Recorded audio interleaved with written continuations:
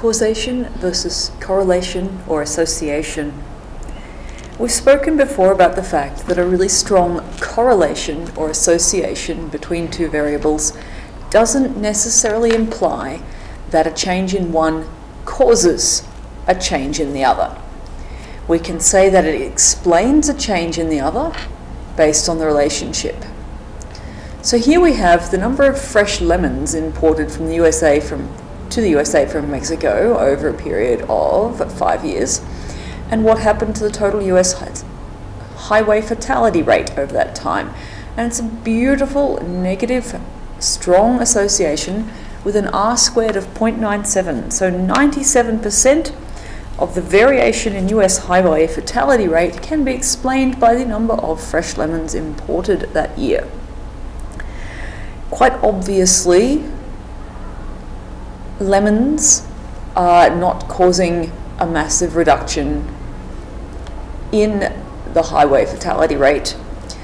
Something else is going on. Now, some of the possible non-causal explanations for where we see a correlation. One example is common cause. It's also called common response. And so there's a strong positive, I hope you don't mind my shortened notation there, positive, the little plus, association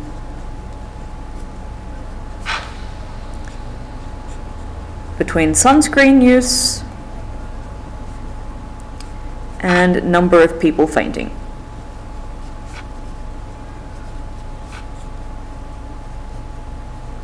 Now, while I am allergic to sunscreen, most people aren't. So most people aren't putting on sunscreen and promptly fainting because the sunscreen caused them to faint. What's happening is one separate factor is causing both of those to rise. And if we're feeling very intelligent today, we can probably work out what it is. It's the temperature. When you've got a high temperature or a very sunny day, that tends to drive people wearing sunscreen, which is less likely on a cool or cloudy day, and a high temperature on a sunny day also tends to drive people fainting. So while what we see is sunscreen use goes up and fainting goes up, they're both driven by a common cause, or they're both having a response to another variable. So common cause is one really frequent way that we see a non-causal explanation for an association. Confounding variables is another one. So for example, many people feel better on a gluten-free diet, myself included.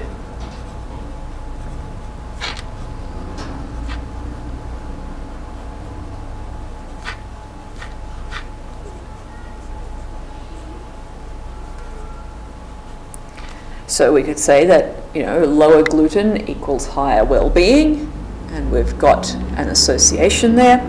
But when you start cutting gluten out of your diet, you're also cutting a whole bunch of things.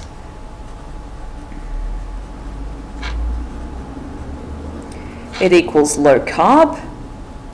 It often equals higher vegetable consumption.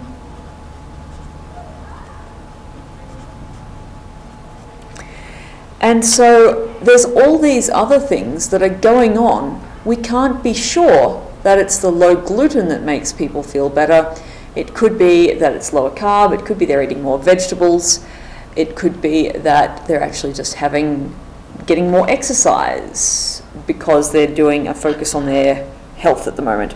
So when there's other variables that could be having an effect and you really can't untangle them, that's when you start to say, okay, maybe we've got a confounding variable. Confound means to confuse.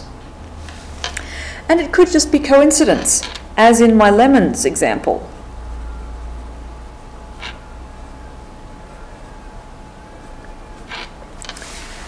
It's very unlikely that as our lemon imports increase, our roads become safer because of that. But it's quite likely that over time our roads become safer and our cars become safer, and so the fatality rate drops. And also over time, we like eating more lemons, and so the lemon imports increase. And it just so happens that they both happened over time. So coincidence is also when you can't see an obvious common cause or obvious confounding variables, sometimes things just go up and down over time. And you can pick any of them and put them together, and it looks like you might have a correlation, but there's no connection whatsoever.